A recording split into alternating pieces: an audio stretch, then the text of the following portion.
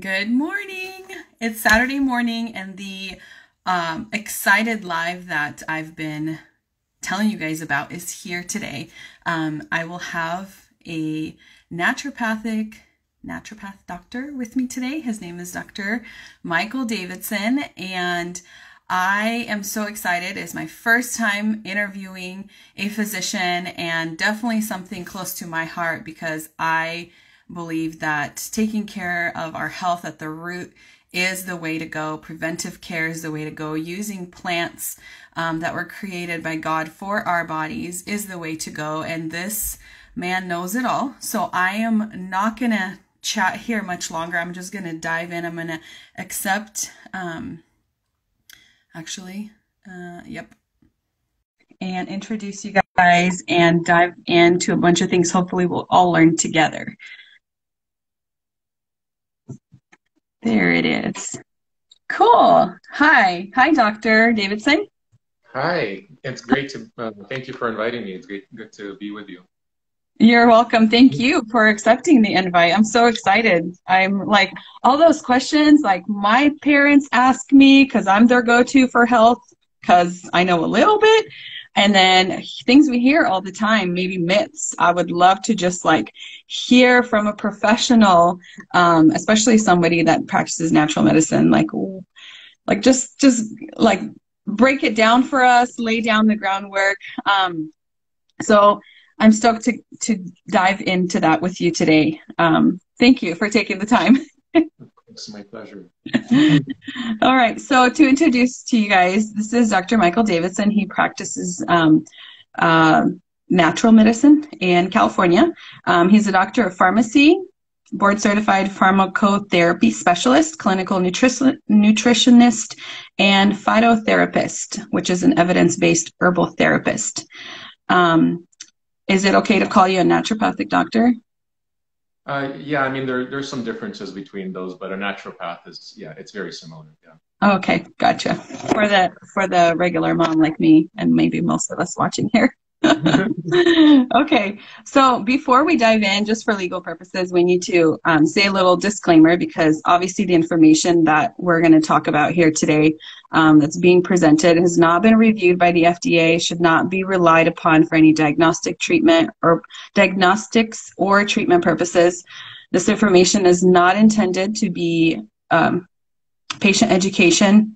Sorry, this information is not intended to be patient education, does not create any patient healthcare provider relationship, and should not be used as a substitute for professional medical advice.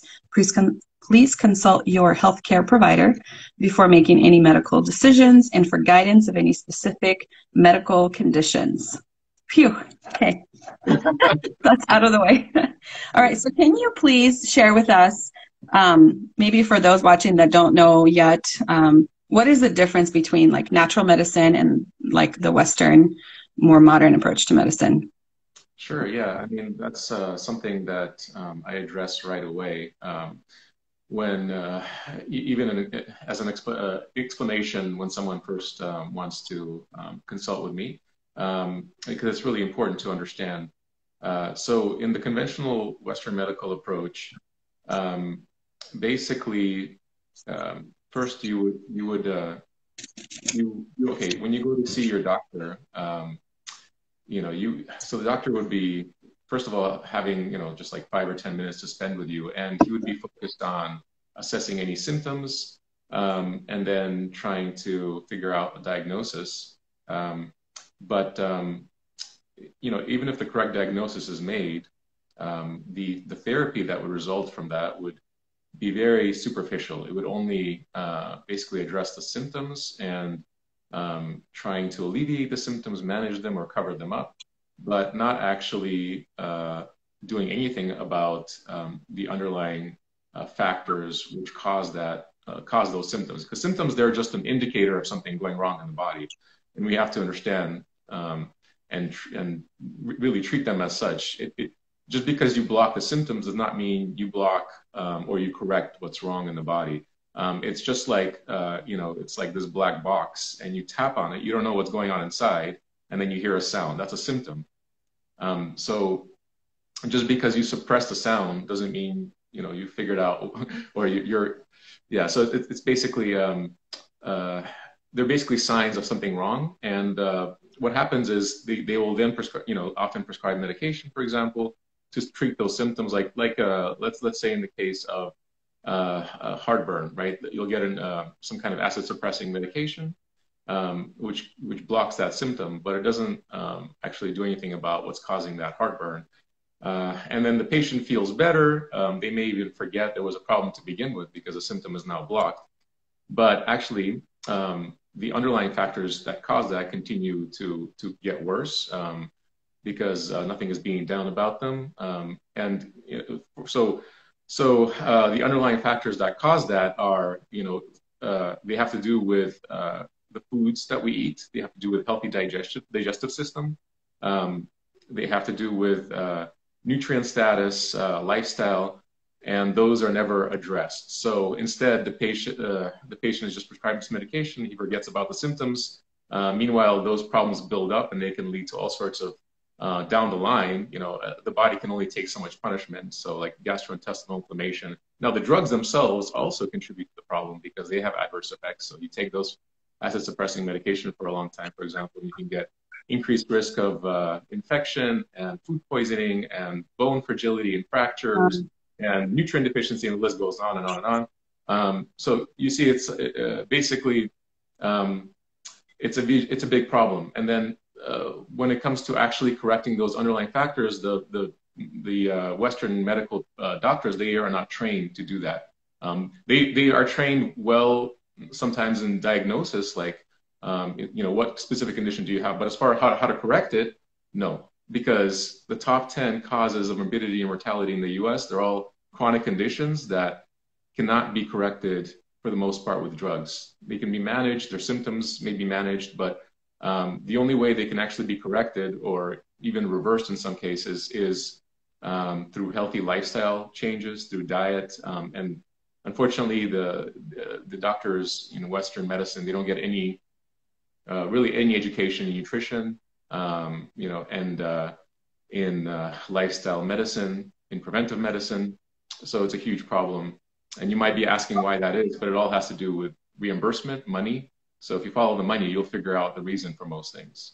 Now, in contrast, in integrative medical approaches, such as what I do, so you actually try to understand what's causing these symptoms, what could be the root problems. In the case of the heartburn that I mentioned, it's likely often consumption of fat, which is found in animal type foods like in chicken, fish, meat, and dairy, and other things like that. It relaxes the lower esophageal sphincter, which allows stomach acid to go back up into the esophagus. So just by eliminating that, you can already do, you can already make a significant improvement. There's also, of course, the type of diet you eat will have a dramatic effect. How late you eat, for example, how much you eat will have an effect. There's like herbs I use, for example, to improve digestion, protect the stomach lining. And in contrast to medication, they don't have those adverse effects. They don't suppress symptoms, and instead they support and nurture and promote proper function and structure of the tissues and glands involved in digestion. So it's a whole different approach. A caveat is that you can't spend 5 to 10 minutes with your patient. The patient has to realize they're going to have to do a lot of work because they have to be willing to change their lifestyle. I mean, some people, and that's a gamut of, some people are not really willing to change their diet all that much. I mean, that's okay. They can still get some benefit, even just by using, for example, medicinal herbs, or by reducing their how late they eat, for example. So everyone's willing to go, has a different kind of tolerance, but it really, if they want to see the best results, they have to be willing, to change their lifestyle.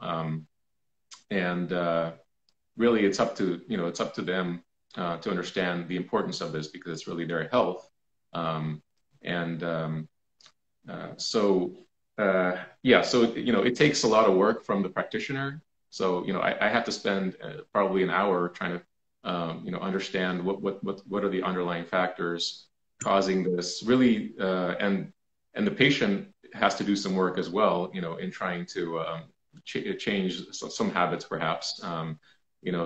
Start shopping on the periphery of the of the grocery store, for example. Yeah, for sure. And recipes, things like how to make healthy food taste good is, yeah. So there's work involved in both the doctor and the patient. It's not like so much like I give orders and you do it. It's a joint effort, more like a coach and a yeah. So, but the results, if you actually are willing to do all these things and integrate lifestyle therapies, like the nutrition and for example, and herbs and exercise and sleep hygiene, the results will be synergistically better and can be incredible. And that's what my patients, have told me. I can really change your life. Yeah. Yeah. Well, we live in such a day and age of instant gratification that this is an option that most people don't even look at, because so often it's so much easier and faster and not as much work to just band-aid the symptom, but not really understand what the root cause is. And then over time have more and more side effects, so-called, or the root will not be treated. So the natural approach to medicine is definitely super intriguing to me. And I feel like it's like such a well that you can just keep digging, and there's so much goodness in it. But thanks for sharing that.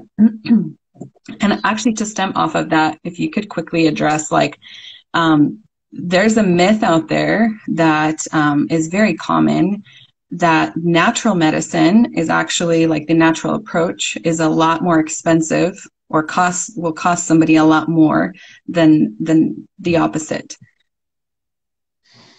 Yeah, I mean, it is true that a lot of natural medicine practices, they're out of pocket pay, so they don't accept insurances. Some do, but when you really think about it, if you're preventing, so if you're actually able to prevent, for example, a heart attack, right, and you have to pay someone for a consultation, let's say $300, as a result of that consultation, they don't get a heart attack. Is that a good deal or no? Because, well, first of all, open heart surgery costs many thousands of dollars. So, which, at the day in the hospital costs much more than that. But Yeah. just beyond that, the surgery will not solve the problem. In fact, it creates more risks down the line. So not only are you losing more money, right, because you didn't think it was important to prevent that chronic condition from progressing, but your health is still gonna deteriorate. So it's much better to pay in advance to prevent a little bit in advance to prevent a whole lot of expenses and just deleterious health consequences down the road. You're actually saving a whole lot of money, and whether it's prevention or just with these integrative approaches, you can just arrest the development, the further progression of these diseases. In some cases, you can reverse them. Of course, prevention is always more effective. The saying is true that an ounce of prevention is worth a pound of cure. Yeah, I mean, you have to think of it more like an investment in your health, and an investment in finances as well, because like I said, you're going to be paying for it one way or another. You're going to be either at the hospital, either taking drugs from pharmaceutical companies, or taking drugs from medicinal plants and from your food, which are phytochemicals naturally found in your food. So paying a few $100s for a consultation, yeah, it's, when you really think about it, it's a great deal, and it's something that you cannot afford not to do. Because yeah, if you really want to preserve, maintain, and optimize your health. Yeah. It's definitely, I think, like a mindset shift. If this is something that like you're watching and kind of struggling with agreeing with at this point of your life, just really surround yourself with people that are more health oriented rather than just a Band-Aid oriented. And just like you said, you're going to pay for it either ways, either now, even not only seeing like a naturopathic doctor, but also just, people say, shopping or eating healthier is a lot more expensive than not. But truly it's not. If you can really figure out how to do it correctly, number one. And number two, is that, what's more valuable to you, that or having the health concerns and the stress dealing with it, and then obviously more expenses trying to solve it later. So it is a mindset shift, and there's so much to learn. Yeah, exactly. And I was going to add that there are economical ways to eat healthy. Even eating a whole food plant-based diet with commercially grown produce is much healthier than eating a standard American diet, or an omnivorous diet. Um, and there's plant foods that are very inexpensive, like broccoli seeds and purple cabbage and things like that. People just, for the most part, don't seem to know how to incorporate into their diets. But it's very straightforward. It doesn't take a lot of time to learn. For example, I like to eat cabbage raw. That's and I really like that. Now, most people, maybe some people won't like that, but they just need to find recipes in which they will, like the taste. So it's a matter of learning, renewing the mind, just like in with the Bible as well, learning, getting to know God. It's also a mind renewal in understanding how to keep yourself healthy. Yeah. Start with some Pinterest boards of plant-based food or healthier food. That's really inspiring to me to give me ideas of what to cook. So I know, like with being a wellness advocate, I know that my lifestyle and the daily choices that I make every day, they are the compound effect to how I overall will feel. So things like nutrition, exercise, sleep, and stress management, and my toxic load in my body, all of those compound into really how my cellular health is and how overall I feel. So if we could just dive into each one, and I actually intermix like some questions that we've got when I put out the question box announcing that we'll do this live from people that had questions. And so I intermixed them within these topics, and we'll just kind of go through them and address them so then they can have the answer, but then I'm curious as well. Is that okay? Yeah, of course. Perfect. So the first one and the foundation is nutrition. So could you, like, obviously we know that eating healthier is better for us, right? But one very important thing that I learned is that I have to take supplements. I thought that I was always this healthy young mom, yet I was always I didn't have enough energy. I always had mind fog and just total, like those two, I wanted my naps, and I did not understand that I was actually so depleted of nutrients after carrying children that when I did try and be consistent with certain, the supplements that I take, I saw a huge difference. And now I'm this huge believer in taking supplements, the right kind of supplements.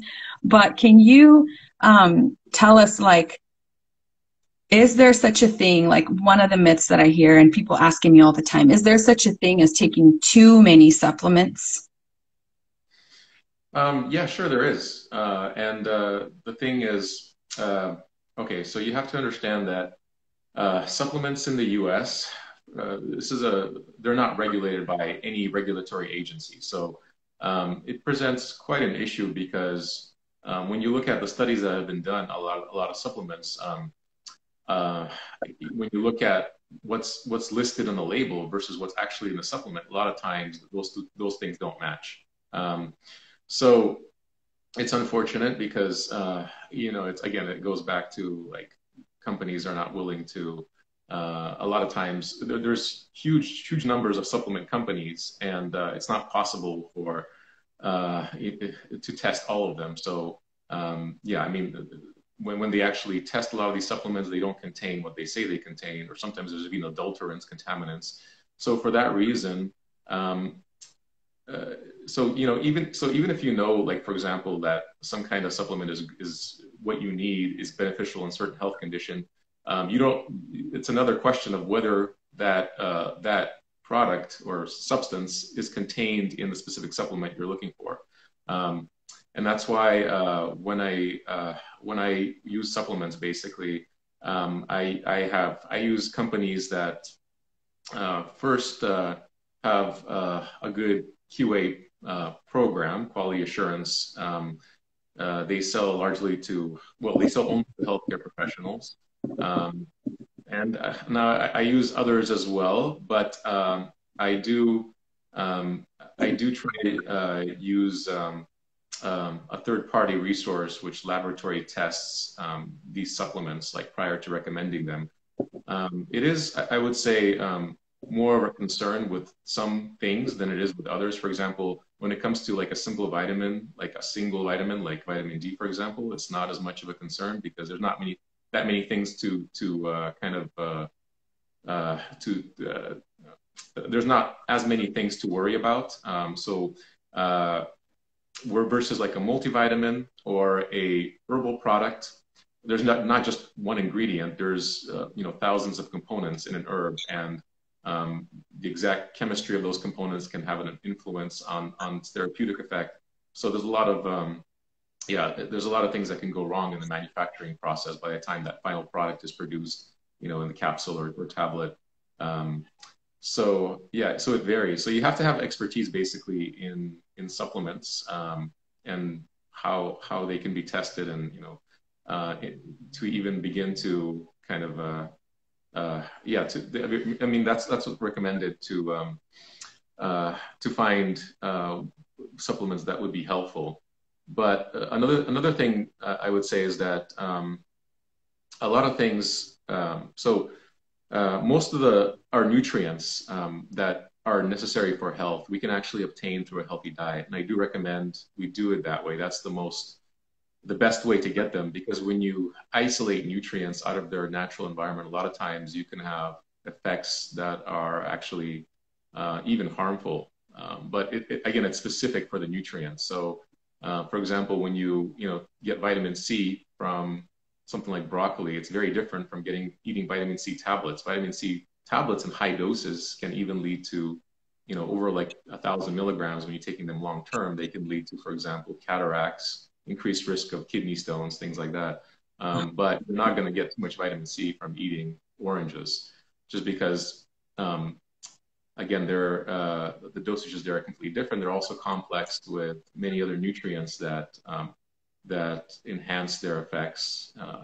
And also, so you can say the same thing for like vitamin A. There was a study where they gave vitamin A to smokers and actually increased their risk of lung cancer and effects. Because again, it's an isolated vitamin versus something like carrots, or a whole food containing that vitamin is completely different, and it would have beneficial effects, as the studies show. But I do recommend people take vitamins that are hard to obtain from food or are not found in food, where food is not a reliable source of those vitamins, and that have a lot of clinical evidence behind their helpfulness. So it's hard to generalize. It's very specific, and I do have a list of generally recommended, for example, supplements for general health. I have a list for immune health, that sort of thing. So so let's see. Did I answer your question already? Yeah, you did. Yeah, you did, and you gave us a lot more goodies. So thank you. So generally, like to overview, try to get all your vitamins and nutrients from food. And then the ones that you are either lacking in or it's hard to get from food, get it from a reliable source of actual supplement. Yeah. And generally those, like I could just mention briefly, the ones that I recommend for most people would be vitamin D, vitamin B12, and a plant-based source of omega-3s, which is like algae or yeast-derived omega-3s, EPA, DHA specifically. And that's because of the reason I said is they're not reliably found in food, so it's better to supplement. Yeah. Okay. For example. Thanks. Can you also share? I've heard many times when I talk about supplements, people say, well, my body's just going to get used to them. I don't want my body to be dependent on them. Is that how it works or no? No, that I mean, of course, it depends on what they're taking. If they're taking some kind of substance with addictive potential like caffeine, then that could play a role. But when it comes to just, and by the way, that can be added to multivitamins, you know, and all kind, because Oh, people wow. don't tend to read the ingredients on the back, right? And they'll just go based on what the front, which is just all advertising of the bottle says. They won't even know that there might be something like that hidden, or large amounts of, you know, sugar or something. Yeah, so there could be things like that. So you have to read the ingredients. But yeah, if you really need that nutrient, and then yeah, you should be supplementing is actually a good thing. Again, preferably from food, but if it's not found in food, like those that I mentioned, or if it's hard, if you're not willing to change your diet to get it from food, then yeah, it might be worthwhile for you to take it as a supplement. Okay, gotcha. And then also, is there a difference between, this is another one, I think, because there are things that you can take in a specific amount of time, like a course, and then I believe that supplements need to be taken just every single day, just like you eat every single day or drink water to fill in the gaps in your nutrition. But to break that, I guess, belief or misbelief of I will take them as a course for a month. I'll feel great. Like I personally know people that do this, love them, but the mindset is like, I really need to help them break through that that mindset of I'm going to take the supplements for a month. I'm going to feel great, going from feeling not so great to feeling great. And then they're going to last me for the next few months. And then I'll do it again in the next, in 3 months. Yeah, so I mean, I would say it depends on also what the substance is, because if it's something like because I do use for example medicinal herbs to help people, and not all of them have to be taken just indefinitely. There's a course of treatment, and then they can go off of that or reduce the dose. It really depends on what it is and what they're taking it for. But there are other nutrients that your body just needs every day, and yeah, it's important just to take these every day. So if you're not getting, like for example, vitamin D, that your body does need every day, so you should be taking it every day, either through sunlight exposure or through taking a supplement. But again, sunlight exposure has, you have to be careful with that, not overdo it, of course, because that can damage your skin. And if you don't do this, then your body will just be basically trying to cope with a deficiency, which can lead to, it can lead to, more down the line. Your body can only deal with so much. Now, God has made our bodies really in a remarkable fashion where we're able to adapt to all sorts of stress. But, nonetheless, once the body reaches that breaking point where it can't handle that deficiency or that stress anymore, that's when you see, diseases start to emerge. But the underlying red flag, like you said, or this, the symptom, the problem was there for a long time. It's just that, it wasn't addressed. It was because the body was never because it was never addressed and those nutrients were never supplied. Then you at some point you're gonna have to face the consequences. So it's important to take those things that your body needs every day. Every day basically. Yeah. Okay, guys. So we heard it from the doc himself. Supplements are important. Food is vital. The right type of food. Supplements fill in the right type of supplements, fill in the gaps in what we don't receive in food, and daily intake is important in order to see an actual difference or change in your health. And then one last thing with nutrition, can we touch on probiotics or pre and probiotics. We love our milk kefir that we make at home with probiotics. I know some people just take them in a capsule form, but should we ever take a pause in our daily intake of probiotics? Okay, well, there's, yeah, I mean, for probiotics specifically, I would also have to ask what's the reason the person is taking them.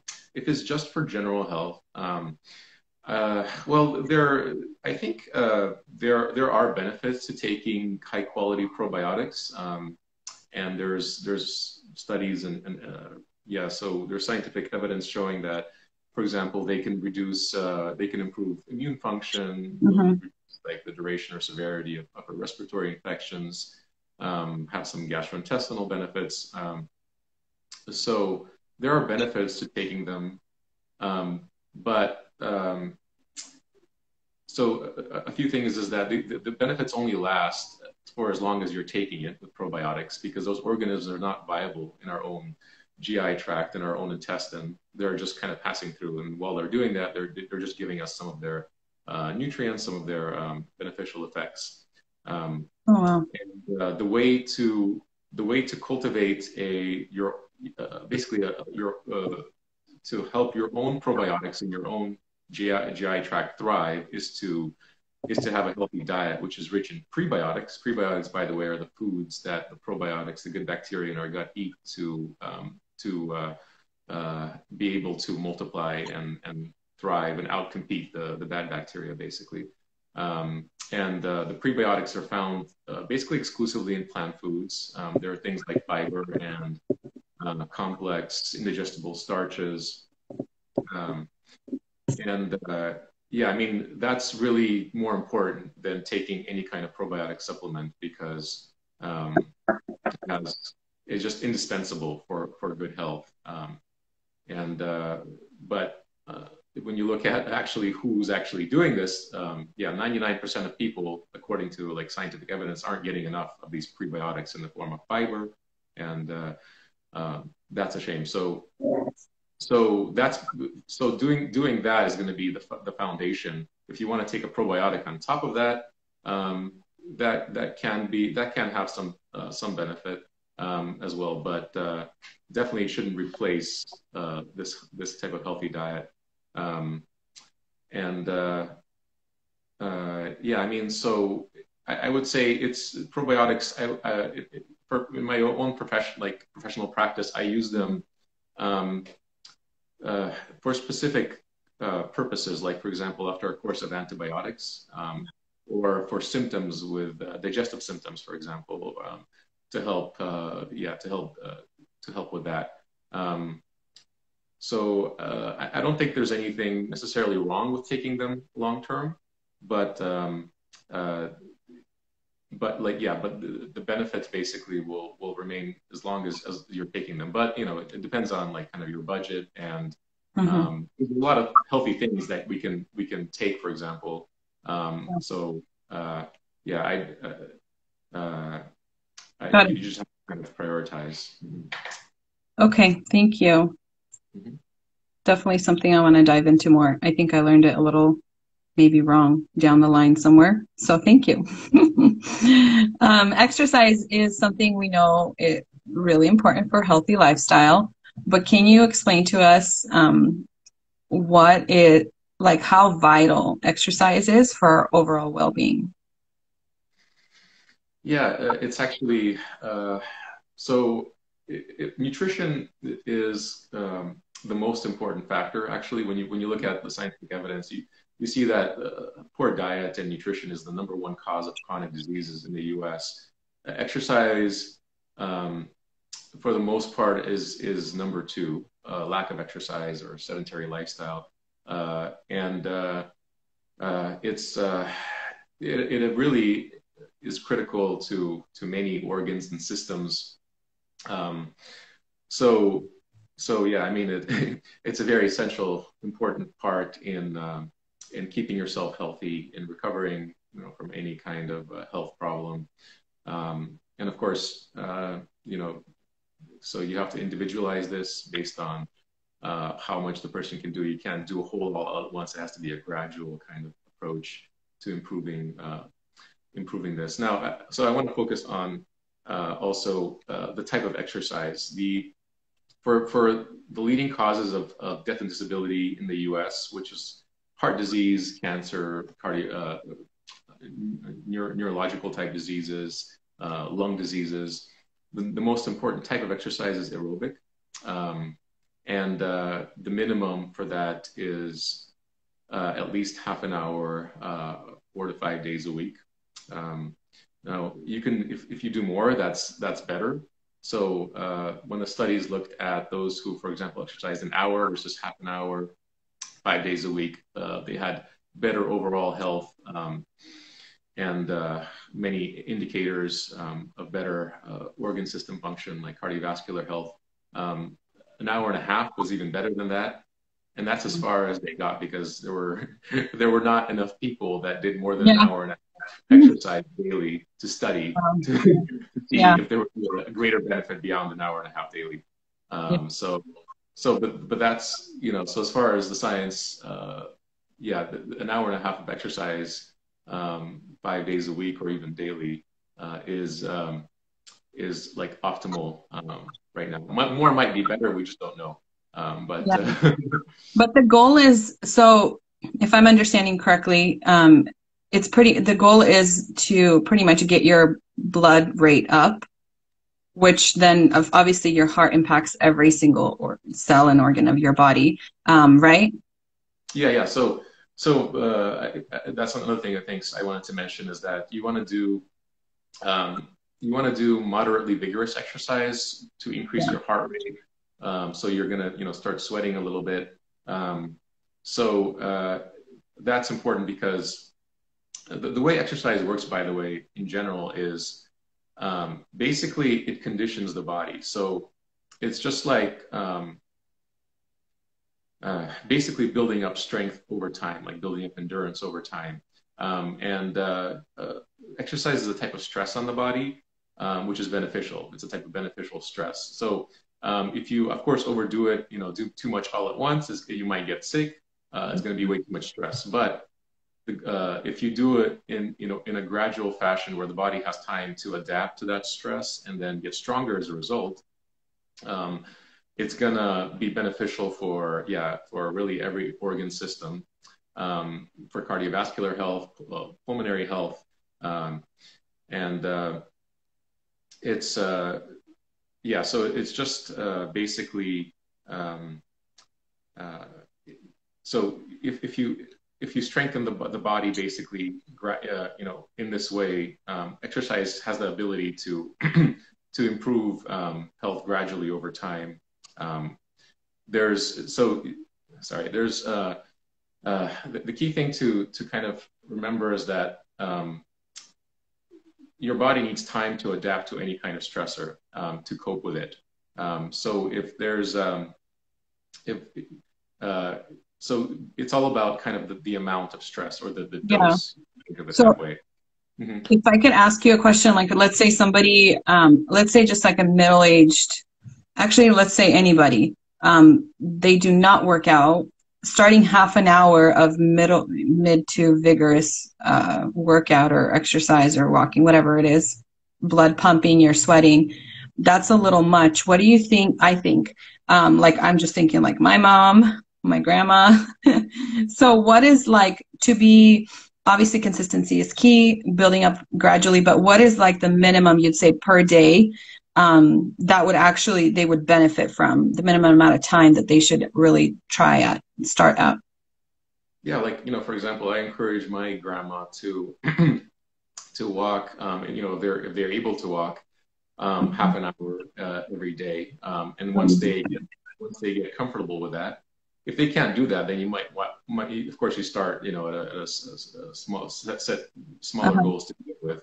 But once they're comfortable with that, then you can have them either increase the pace, so walk a bit more briskly. Moderately vigorous exercises, when you just get a little bit of a raise in heart rate. Then there's also vigorous exercise, which is approaching closer to your max heart rate. course, someone who's elderly, you're not going to really advise Yeah. if they leave a sedentary lifestyle, you're not going to tell them to do exercise all of a Yeah. sudden right away. But they can definitely take little steps. Start with half an hour walk 3 to 4 times a week. Then do it 5 times a week. Then maybe daily. I got you. At a slow pace. Then increase the pace of your walk a little bit. So just build it up in little incremental steps. Gotcha. Okay, cool. Okay, next is sleep and stress. We know that sleep is very vital. We know that stress is bad. That impacts I actually used to think, I could just say now I think it's funny, but I used to think that when just a normal Western medicine physician would say that, well, we think it's stress that's causing this. I just thought they would say it because they had no idea what else was causing something. And until my dad had an issue, which possibly was stress related. So I do now understand how vital not staying in the state of stress is.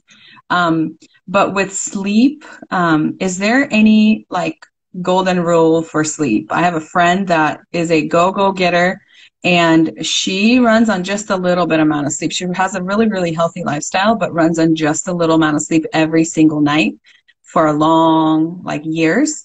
You want to address that? I don't know. Yeah, so when you look at what the science shows as far as how much sleep we need, it's it's really around 8 hours a day. And if you get less than that for a long period of time, it can take a toll over time. It's just like basically that stress that's not dealt with. So unlike exercise, it's not a beneficial type of stress where your body gets stronger over time and then is able to cope with it. But it actually leads to some chronic impairments. So you'll see the side effects somewhere else down the line eventually. Yeah, I mean, exactly. So it can contribute to down the line to diseases, things like heart disease, but it's actually quite common to see in this day and age because of the hectic lifestyles a lot of people lead, the busyness. So you do what you can to the two key things to focus on are the duration and quality of sleep, because even if you get that 8 hours, if it's poor quality sleep or it's interrupted, it's not gonna do as much good. So another thing to note is that really the most restorative type of sleep is really only obtained in the first third of the night. That's the delta wave sleep. That's really important for kind of your body to restore, repair all these processes that have that need daily maintenance, detoxification for forming new synapses in the brain, for restoring any damaged tissues, things like that. So between usually around 10 to 1 a.m. is critical sleep time. That's actually really helpful to know. Sorry to interrupt, but as a mom, and I'm done past that stage, but I remember waking up for a year every single night, every few hours. And then I got to the point where I was, then this was with my fourth child, but I finally started realizing that I was agitated all the time. I was just on the edge of my nerve every day and just exhausted past myself. And then I started the root cause. I'm like, it's because my duration is it's not long. I mean, it's long, but it's continuously broken up. So for a mom, I don't know, would you recommend somebody that is waking up to their child all night long, maybe having, the dad or whoever is with her, give her that quality sleep for the first third, so 10 to 1 or around that time of like totally uninterrupted. If the baby needs anything, they go to the baby at that time. And then the rest of the night, mom could take over and do her thing. Yeah, I mean, that would be the kind of the least, I guess. I mean, of course, every situation is different, but yeah, that would be very helpful, for the mom to have that uninterrupted sleep in the first third of the night, that delta restorative sleep. That's going to be just important health wise. And if there's, yeah, if there's like, of course, it's understandable that the baby's going to cry and someone has to get up. So, yeah, I mean, so that just has to be worked out. But yeah, I mean, so if you had to choose basically when to be awakened, it's better to be awakened basically after the first third of the night. Yeah. So Yes. Yeah. If there's like no choice, yeah. Okay. That's cool. I wish I would have known that. Okay. And the last thing that's important to our overall wellness is the toxic load on our bodies. I mean, there's a myth that, and I used to believe it, that this whole green, non-toxic is just branding and business. But now I understand how much toxins really harm ourselves. And then we see the after effects of that, of different either health concerns or mysteries or diagnoses. And even maybe to take it a step further, there was a question on here earlier, like, could natural medicine be used to, I think she said, to treat cancer? Let me find it. She said, should you treat cancer patients with natural medicine? So kind of two questions in one, but I feel like they relate. Mm-hmm. Yeah, I mean, so the toxicity that people encounter every day, the number one source of that is just what they eat every day. Because when industrial pollutants basically are produced, and there's a huge amount of them in the environment, and then animals go out and graze, and and then the other animals eat those animals. Those industrial pollutants actually build up the food chain. So at the bottom of the food chain, we have the plants, which have the lowest contamination, and then as you go up the food chain, the higher you go, the more pollutants, the more toxins there are. A lot of them are fat soluble. They accumulate in animal fat. So, for example, that's why eating a large fish like tuna or swordfish, shark, that has more concentrated, higher amounts of things like industrial pollutants, heavy metals, various other toxins than smaller animals. But yeah, I mean, so our diet and really animal sources are the chief cause of the toxins we encounter every day. And there's a smaller amount from other environmental contributions, which are, but we have we don't have as much control over that as we do over our diet. We can't control what we eat every day, but we may not be able to control, like, let's say, what's in our immediate environment. But that's okay, because like I said, the diet is the most important source of these pollutants. So if you actually are willing to eat a cleaner diet, whole food, plant-based diet, then you're going to dramatically reduce your toxic load.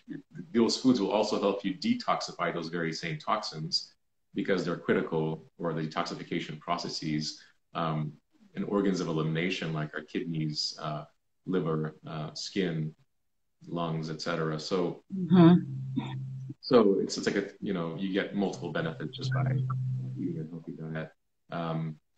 As far as cancer is concerned, yeah, that's a very individual. Basically, it would be, so you definitely should with cancer there with cancer patients, there's a lot of things you can do, and oftentimes you can do basically adjunctive therapy. So in addition to the Western type medications like chemotherapy, you can also, for example, eat a healthy diet, which will help in all sorts of ways. So it's definitely not either or. it should be looked at more like, you can do as much as possible to support the body. Mhm. But every case is specific, every cancer is specific. Um, so, yeah, I mean, you have to really, that would be a very patient specific question. You would have to know a lot of details about what type of cancer, Mhm. what are the conditions they have. It's not possible to give a blanket answer to that, Gotcha. just for everyone, Yeah. general, because, again, depending on what type of, let's say, chemotherapy they're getting, it might respond, like certain herbs would be okay, others may not be. Yeah. And there's certain foods that may be helpful, others may not be helpful. So Yeah. It's so cool. I think like just to even summarize like all of the four topics we talked about, nutrition, exercise, sleep, stress, and the toxic load. When we like our bodies are so divinely designed that they could do a lot on their own if they don't have if they're well taken care of. So if they don't have the toxins in the way, if they're fueled with the right types of nutrients, if they're um, getting enough rest and so forth. So wow, so cool. Um, so I have a couple other questions, just specific ones that other users on Instagram or people asked if you could just address from the doctor standpoint of view. I get that's just like overall advice, but so a teen struggling with acne, where should they start to figure out what the root cause is and how to treat that?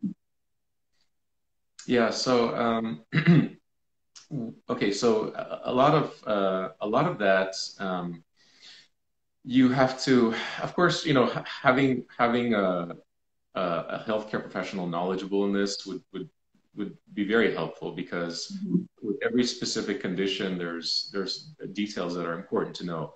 But I'll just tell you some of the studies, for example, and some of the yes, basically scientifically proven things that can help with things like acne. First, we know that our food definitely can contribute to acne, the type of food we eat.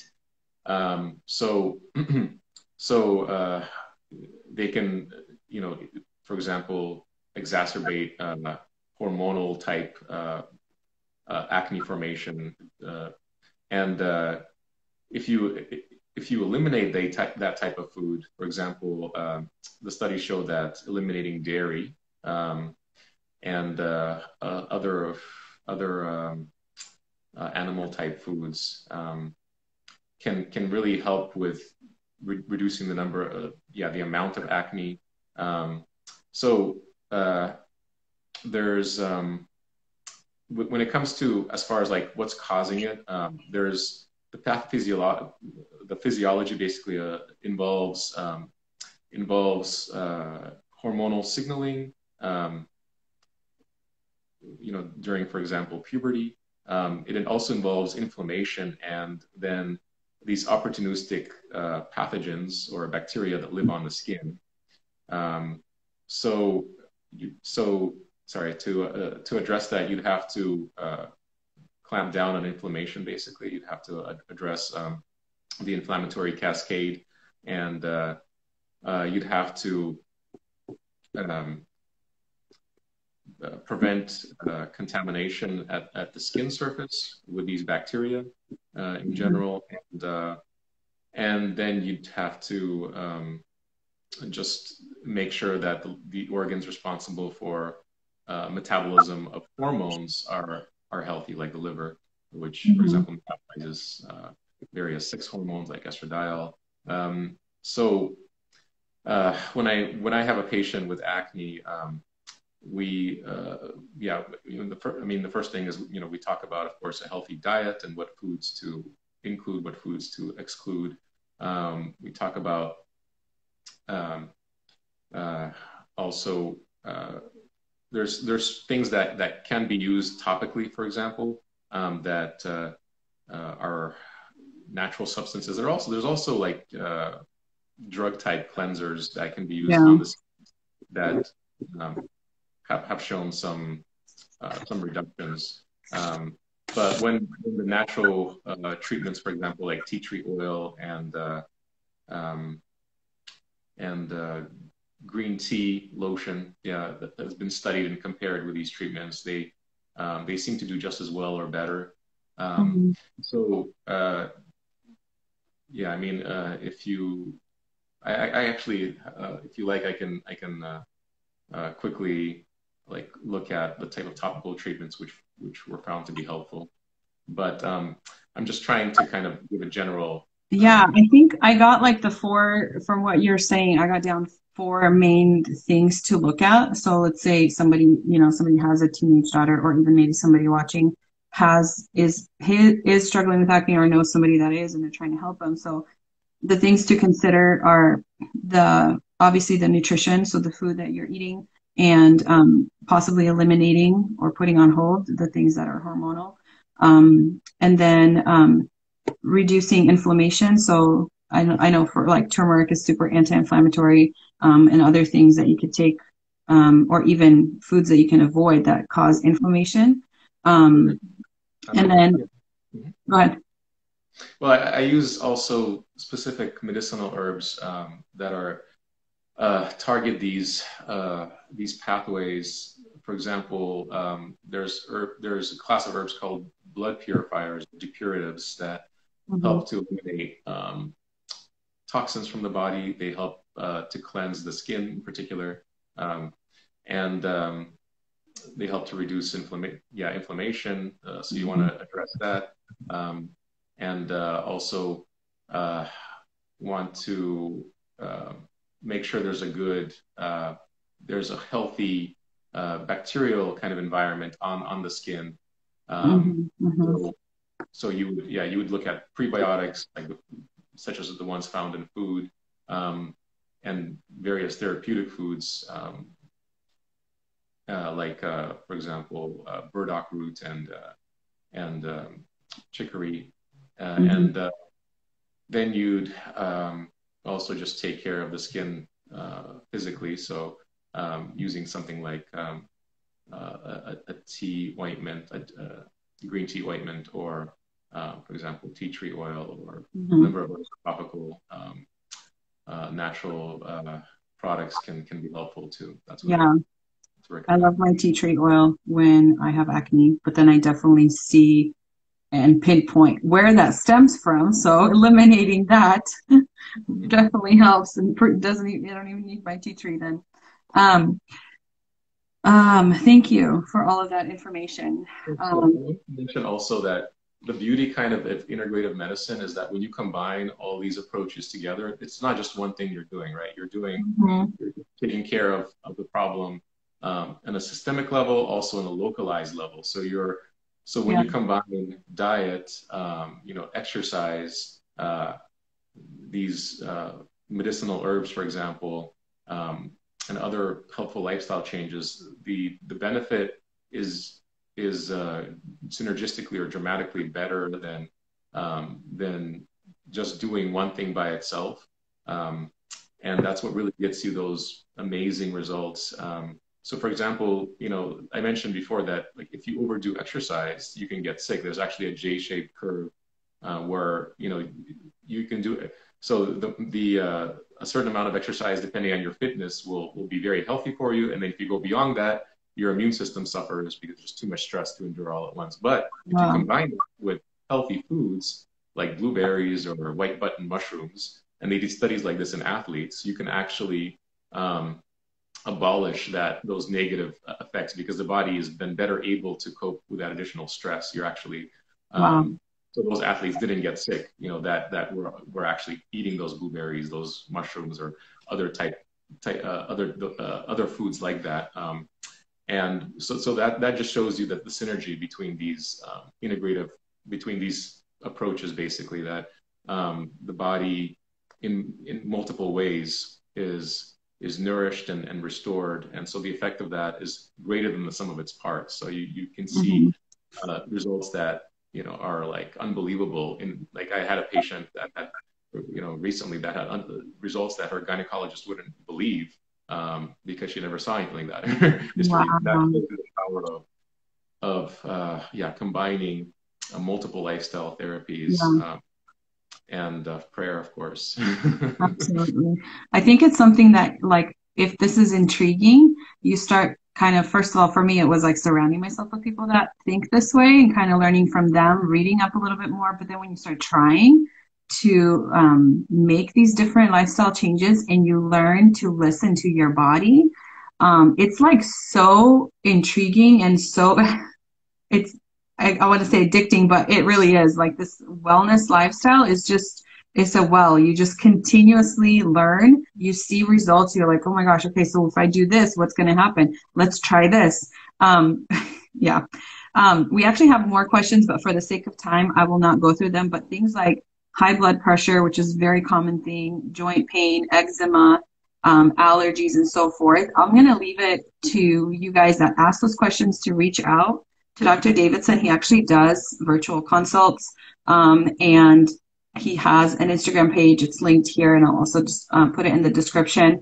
For those of you in California, go see him. And this was definitely an eye opener for me on some areas, and a yes and amen on some things that I knew. So thank you so much for your time. Is there anything you'd like to share before we conclude? It was my pleasure. I hope this was helpful for the audience. Yeah, I mean, I would say, you know, if there's one thing that you can do differently, like that will have the most dramatic impact on your health, you should definitely start with nutrition, because it's just such a huge body of evidence now showing the links between diet and disease. Yeah. There's some good resources I recommend for my patients. So they don't take my word for it. They can learn for themselves. I encourage everyone, you know, don't believe, because, you know, don't believe the doctors online. 99% of the information online is misleading, false. It has to do with money. It has to do with who's benefiting from that. So you have to look at the primary literature, the actual scientific studies. And it's really hard if you're not an expert in that, you know, and it takes a lot of time as well. So I'm going to give the audience a few good sources of credible information, scientific information. They can go and find answers for themselves regarding nutrition and leading a healthy lifestyle. So number one is nutritionfacts.org.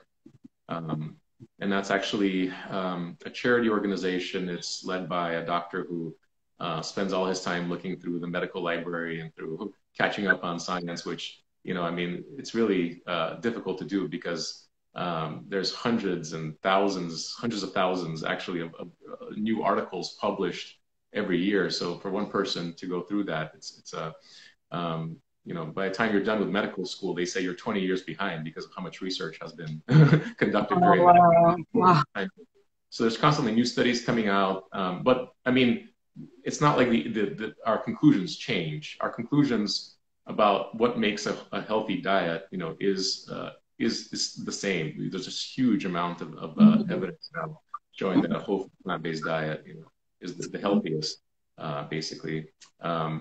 So yeah, anyway, so the nutritionfacts.org, there's a couple of good books that I would recommend. One is called The China Study, which basically it's a compilation of studies looking at the links between diet and disease. That's by Colin, Campbell. And then another one is How Not to Die by Dr. Michael Greger, and that's the same person who leads the nutritionfacts.org website. And if they like, they can go on my website, drmdavidson.com. There's an education section where I put these credible resources that are scientifically based, so they don't have to just Google information, because Dr. Google, unfortunately, most of the time is wrong when it comes to health information. Dr. Google, I love it. It's good. It's, you know, it's good to have to know where to go to find credible information, basically, because that's a huge challenge, is the amount of misleading information, you know, that's around now. There's so many myths, you know, regarding nutrition that we can do a whole talk, you know, a whole like series of talks just about the myths on the internet about health and nutrition. Oh, wow. Wow. So I hope that was helpful for everyone. It's I'll add it to the description down below for sure. Thank you so much. I appreciate your time. Likewise. Thank you. Have a great day. Bye. Take care.